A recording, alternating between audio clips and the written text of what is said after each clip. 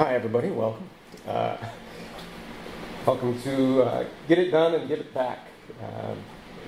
My recommendations for accomplishing sprint goals and growing Drupal at the same time. So most of what I'm going to be showing come from case studies that have come up while I've been building the CMS that powers VA.gov, which is the Veterans Administration, Veteran Affairs site. We're working with the Department of Veterans Affairs. There's 3 partners on this project: Agile 6, CIVICACTIONS, and Friends from the City. If you get a chance to work with either of those companies, or for either of those companies, you're well suited. We're a fully remote team. We're running, the CMS is powered by Drupal 9, generating a static front end. My name is Steve Wirt. I'm the project technical lead. And I live in Venice, Florida, and also fully remote. So part of giving back to Drupal, to begin with, you have to lay the groundwork. And a lot of this groundwork starts before the project even starts and kind of comes in at the company level. At CIVICACTIONS, we've had kind of a long history of giving back, and we feature it as part of how we promote our company for hirees, but also part of how we promote the company for contracts that we want to work with, and government agencies primarily that we want to work with.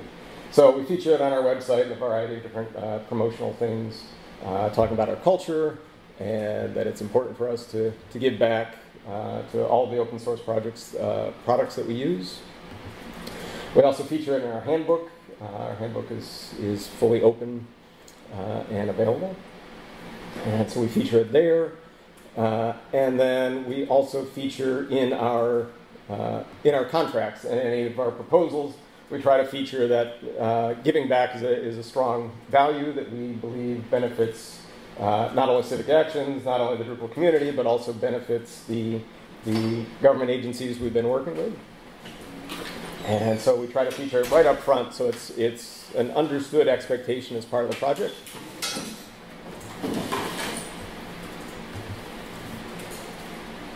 And the other thing that I've found over the years has really worked well is to get the product owner on board with giving back, right? If they understand the actual reason for it and not just, it's something we like to do, but if they understand the actual reason for it.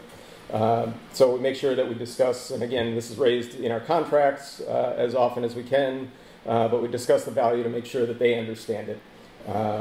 Right? Sometimes the community saves us, right? We find a patch that works, that, hey, this solved our problem, let's use the patch. Sometimes we save the community, right? We give the patch back, we fix something, we create something. It also, my personal belief is that it does a lot for team morale too, because it just feels good to give stuff back. And that's been a big part of keeping members on our team happy and content and feeling like they're making good strides.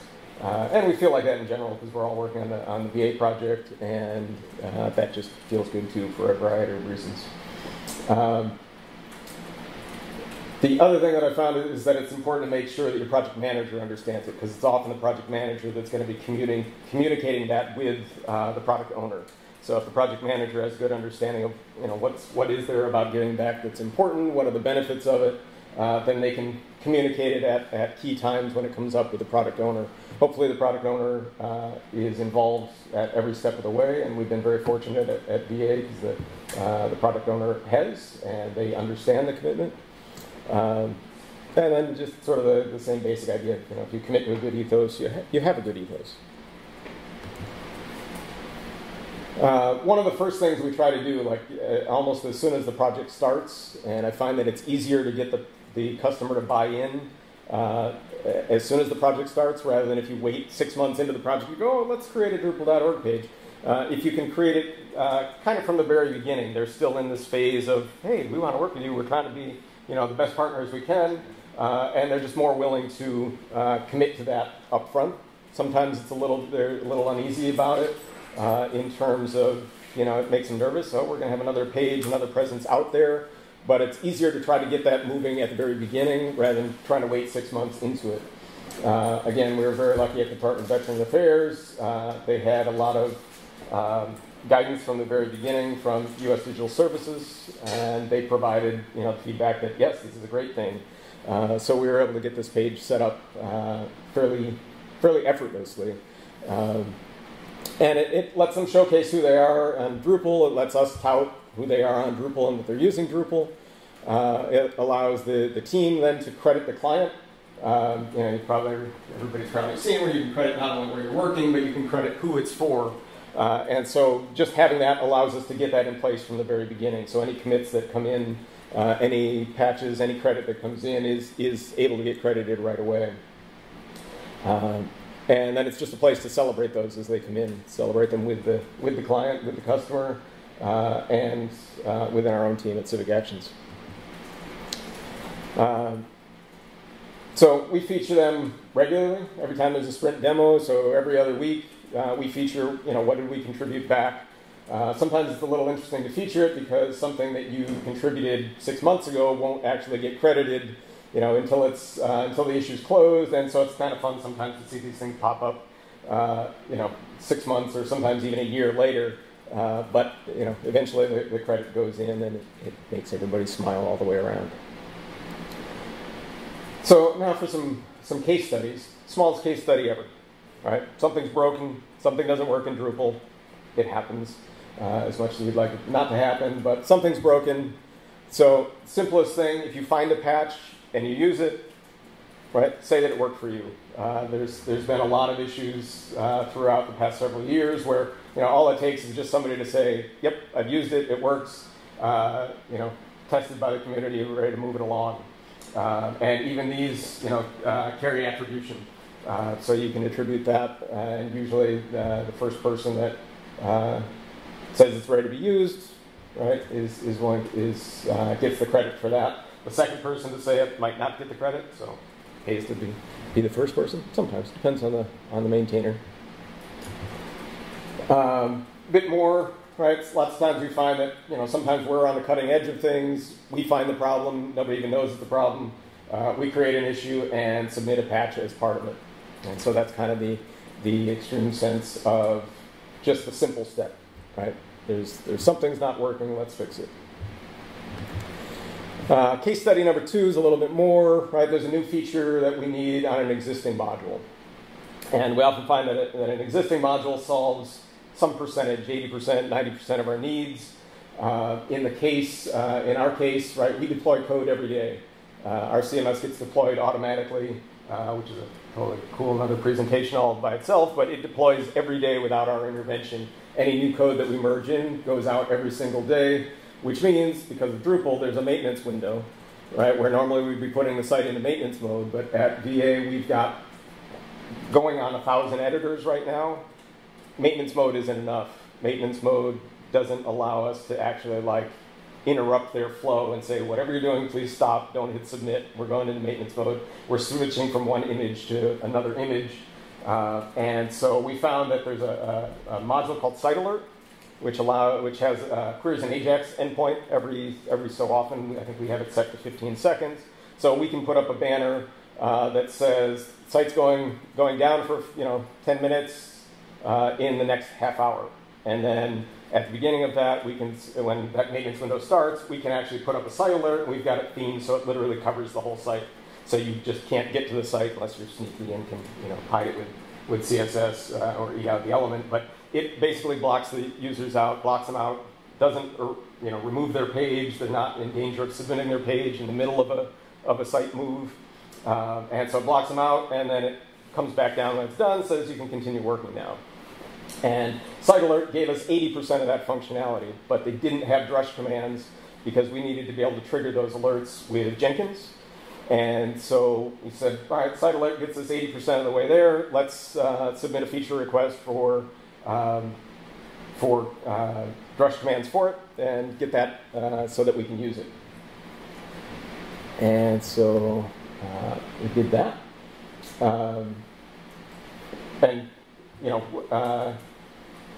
That worked out fairly well for us, and we've been using it ever since, and I think it was a great addition to that module and solves a problem that I think just about every other Drupal site encounters.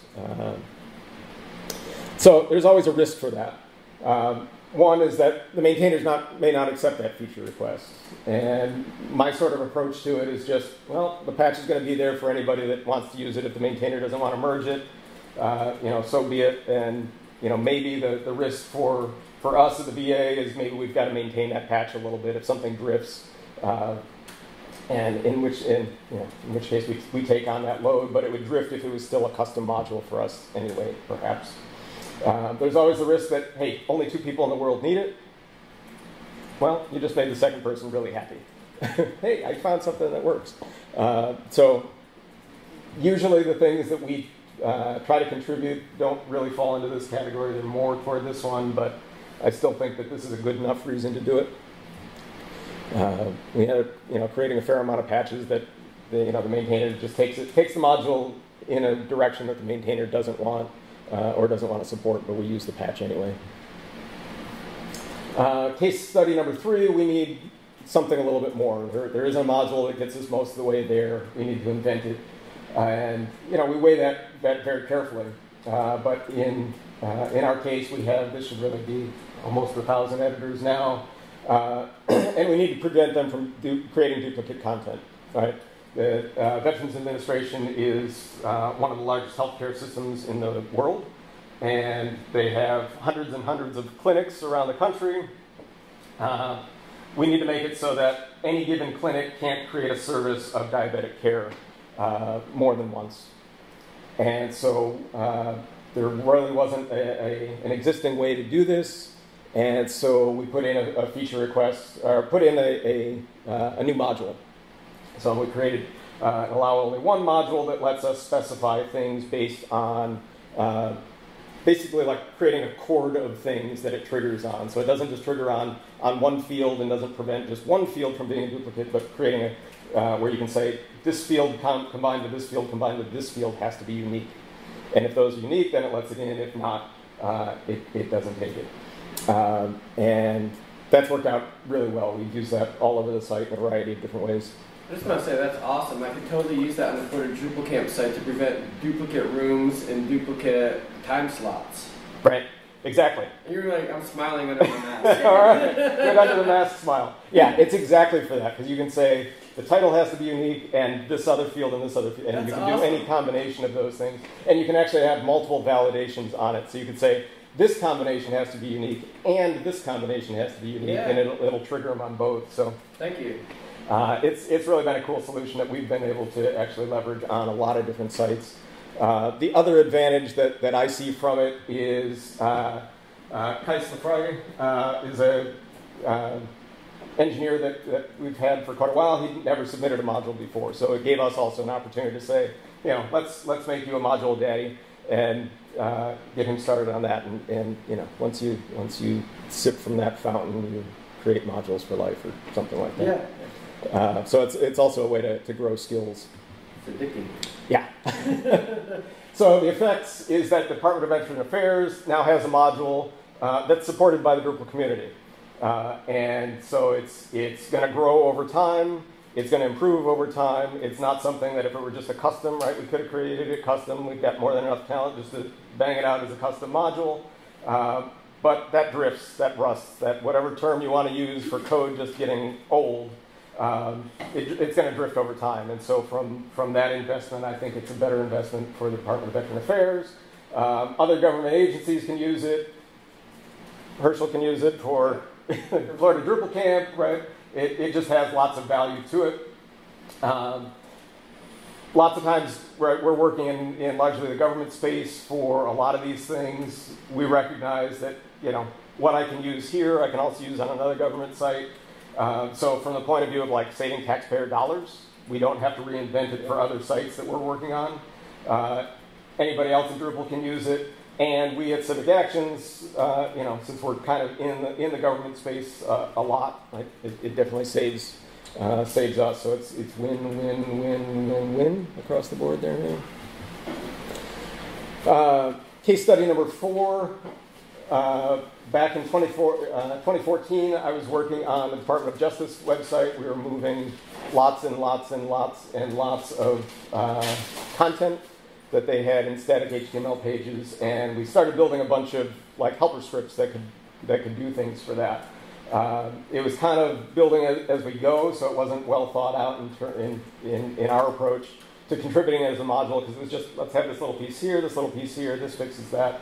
But in 2015, we contributed as migration tools, and just over the years, like, we've continued to reuse it across multiple projects. And again, they're all government projects, so they're saving us development time at Civic Actions. They're saving taxpayer money overall. And each place may add more features and more requirements to it, but it allows us to grow that over time. Common concerns that come up that helps to kind of think through how you want to explain them. Product owner might say, does building for contribution take longer or cost more? Project manager might say, how do we manage the initial creation of this? What's the best workflow for this? And the dev might say, how do you manage Git workflows? So just to run through those. From the product owner's question, does building this for contribution take longer or cost more? My answer to that is kind of, yes, it costs more, but it's the same way fixing a roof does, right? You can fix a roof for $30 worth of tarps, $50 worth of tarps, right? That's fast, initial low cost, right? Costs almost nothing to do it, but it's not going to hold up in the long term. It's not an investment. Where an actual proper roof takes longer, takes time to think it out a little bit more, to plan it out, but it has a long-term value to it. Where the fast fix is not going to be a long-term value. It's just going to be custom code hanging out that's going to drift, going to create problems later on. So custom code, we often find, like in custom modules that we build, right? We go, well, we don't need a UI for this. Let's just bang in some hard-coded settings, right? We don't need anybody else to be able to change these. Let's just hard-code it. We do it as a completely one-off thing that may or may not have patterns. It's going to probably lack documentation. I mean, this is not guaranteed under custom, but more than likely it's going to lack documentation, lack any kind of extensible architecture, and it's just going to be tech debt in a couple of years. It may seem like the best solution to a problem, but it's just going to be tech debt. Whereas contrib, most of us aren't comfortable putting a module out there unless it has a UI, unless other people can use it. There's some thought to how other people might use it, thinking in a little bit larger perspective. There's usually better documentation created as part of it. We just have a little bit higher standards for it, as opposed to just get it done, get it done, get it done. It takes a little bit more forethought, but in my experience doesn't take a significantly larger amount. It's just that commitment and the added, like, I'm putting this out for the rest of the world, not just this customer, right? I want it to be a little bit more polished. How do we manage the initial creation? Gov delivery bulletins. Gov delivery is like MailChimp for Gov, and we needed a way to be able to send bulletins through MailChimp, through Gov delivery. So we built a module for that, again, thinking from our own selfish point of view, maybe that, hey, we're going to be dealing with lots of government space. They're all going to need to use this, so we might as well have this, but other people can use it too. And what works for me and what I recommend is I create the actual issue queue and the requirements for those right on V.0. So all the issues are there, and that way other people can see what's managed. I don't really feel like there's a lot of people watching, hey, here's a brand new module being birthed. What are the actual requirements? But it also allows us, as we build each piece of this, right, we get credit for it. So part of it's kind of like gaming the credit system a little bit, but it all comes back to feeding the customer, giving them the credit, making sure they're getting the credit too. But it does it in a very open way, and we're always trying to promote, do this in the open, do as much in the open as you can, so there's not mysteries to things. And so this is a workflow that I found that works fairly well. We use GitHub for the VA, and GitHub has Dependabot, which does a nice thing. So as soon as we create a release on a module, the next day Dependabot's got a PR like already created. We use Tugboat. Tugboat runs through the tests, and the next day we can merge in whatever release of that module is. So that workflow works out very well for us. So we make sure that we use the commit messages from the Drupal.org issues so that credit's given pretty easily and transparently. And then we just create a single epic in our own workflow and our own, whether it's Jira or ZenHub or GitHub or wherever we're creating our issues, we create an issue, and then we just link out to all the Drupal.org issues so we can kind of track them there. And then, normal project kind of stuff like, hey, here's a bunch of nice to haves on this module, but what's MVP for us? From my own experience, the more you can actually get into MVP, the better it's going to be, because sometimes some of the nice to haves that follow later might not get built right away. So I'm sometimes guilty of trying to overstuff the MVP a little bit just to make sure things are more complete. From a developer, right, how do you manage the Git workflow? There's tons, like if you ask any developer here, they're going to give you a different possible solution. None of them's more right than the other. But here's what I find works for me and people in my team for like being able to contribute and switch between a module that we're developing and giving back, and at the same time, like using at the same time. So one that I use that I personally use fairly often is I create the module and I have that repo someplace else. And then I just create a bash command that just moves the .git into the actual site. So then I can do commits and things here to this without having to deal with like Git submodules and that mess.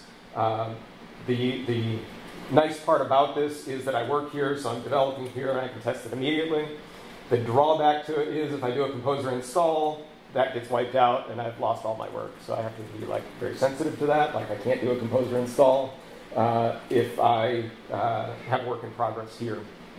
So the flip side, the safer side to that, and probably what I should do more often, but I find it annoying, is do my work over here and have a bash command that just copies it all over here. And that way I don't risk blowing it out.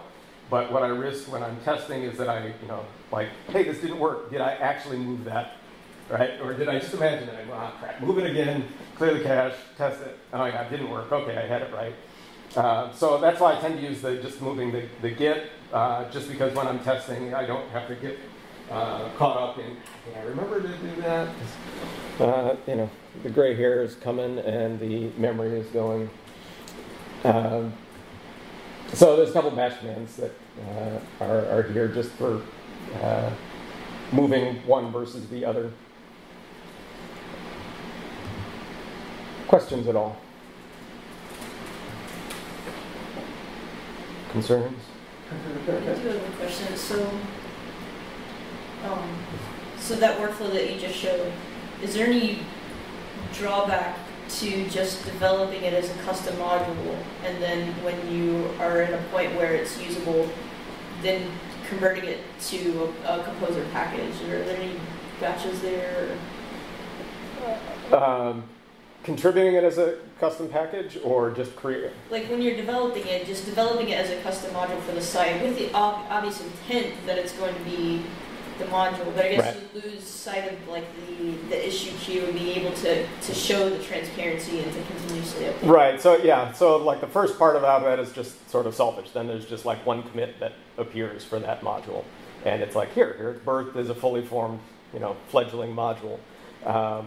So that's the one drawback I see to it. Part of the drawback, the other drawback is mainly probably leftover baggage from when like Drupal 7 used to have a hissy fit when you moved a module from contrib to, probably with Composer that really isn't as much of an issue anymore.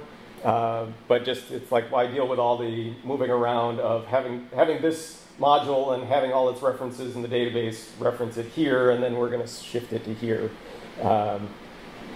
That risk, I don't know, I guess I haven't run into that problem since moving to Drupal 8, but I think there might still be some risk there. And especially because we'd be going from, I don't know. It does complain. What's that? It does complain. It still complains? Okay. Thank you for confirming that. I figured it had, but I haven't run into that because I haven't done that in a while. But yeah, sometimes Drupal just gets bent out of shape if you move its cheese when it's not looking. But from my point of view, it's just the openness part of it. It's certainly faster to develop probably the way you described and just build it all custom locally with the idea that you're going to give it back and move it and then move it all later. I've just found that contributing it right from the get-go helps. There's a couple changes that happened with V.0. It used to be like you could namespace